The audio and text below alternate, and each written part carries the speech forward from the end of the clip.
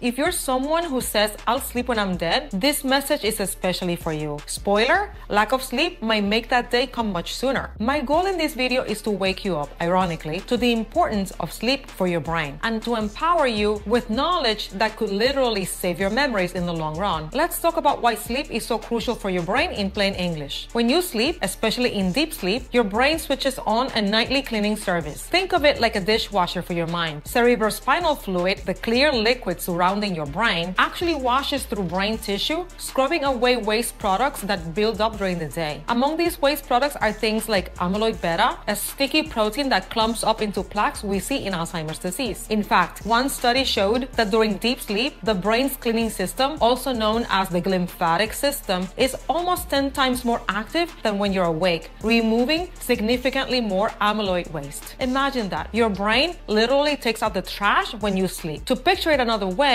a neuroscientist described the brain like a house party. You can either entertain the guests or clean up the house, but you can't really do both at the same time.